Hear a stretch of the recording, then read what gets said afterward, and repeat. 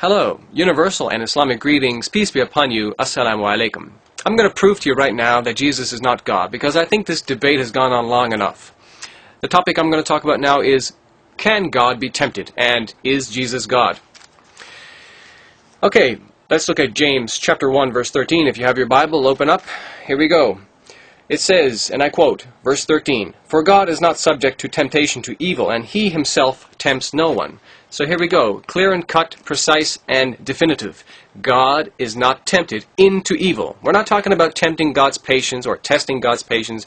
We're talking about God. Can He be tempted into doing evil, sin, wrongful deeds? And the answer here is clearly no. James says that in his letter. Now, was Jesus tempted? Whether He sinned or not, that's not the issue here. That's irrelevant to my discussion. I'm talking about temptation, not the actual sin itself. Was Jesus tempted? We just saw here in James that God cannot even be tempted, let alone sin. But Jesus was tempted according to Matthew chapter 4, verses 1. It says, quote, "Then Jesus was led by the Spirit into the desert to be tempted by the devil." So that means that Jesus is not God. Why? Clearly because He was tempted by the devil. That means He was tempted to do evil things. That clearly shows to you and me that Jesus can never be God. Because God cannot be tempted, Jesus was tempted, therefore He cannot be God. It's plain and simple. And there should be no more debating about it, as far as I'm concerned. But let's look at some more verses in the Bible to add to what I've just said. If you have your Bible, turn to Hebrews chapter 4, verse 15, and it says, regarding Jesus, "For we do not have a high priest who is unable to sympathize with our weaknesses, but one who has similarly been tested in every way, yet without sin." So here it's saying Jesus did not sin, which Muslims don't really have a problem with, because we believe all the prophets were sinless with regards to major sins.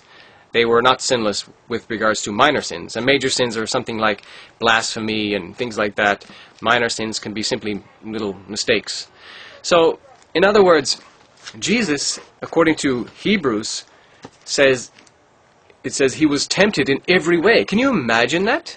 Christians believing Jesus is God and then knowing that the Bible says Jesus was tempted in every way that you and I were?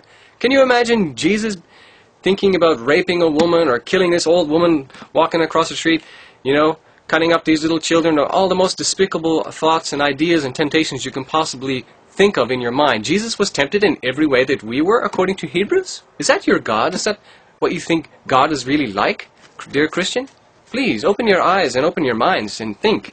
Not only that, go back to chapter 4 of Matthew again, and it says that in verse 8, Matthew chapter 4, verse 8, "Then the devil took him up to a very high mountain and showed him all the kingdoms of the world and their magnificence." Can you believe that? Christians believing Jesus is God, yet the devil takes him up and picks him up and puts him on top of this mountain? See, Christians believe Jesus is God and man at the same time. They believe His flesh is a human body, yet they believe His spirit was the Spirit of God Himself. So here we have the devil taking God around and putting Him up on mountains and putting Him up on the temple and all these things, taking Him around and picking Him up like a sack of potatoes. What kind of God are you worshiping, dear Christian? Please open your eyes and open your minds to the spiritual truth of what I'm trying to say to you here. Clearly, Jesus is not God. He was tempted into evil. Whether He sinned or not, that's another issue. I've talked about that in the other video that I've posted, where I compare Jesus of the Quran and Jesus of the Bible. You'll clearly see there that Jesus did sin according to the Bible, not according to the Quran. The Islamic Jesus is much more of a perfect and holy person, but the biblical Jesus is one that has a lot of problems, and that's been dealt with in the other video. Let me leave you with a verse from the Holy Quran to tell you who God is and who God isn't. The Quran says in chapter 112, verse 1, "Say, He is Allah," meaning God, "the one and only, Allah, the eternal, absolute. He begetteth not, nor is He begotten, and there is none like unto Him. Qul huwallahu ahad, Allahu samad, lam yalid walam yulad, walam yakul lahu kufuwan ahad."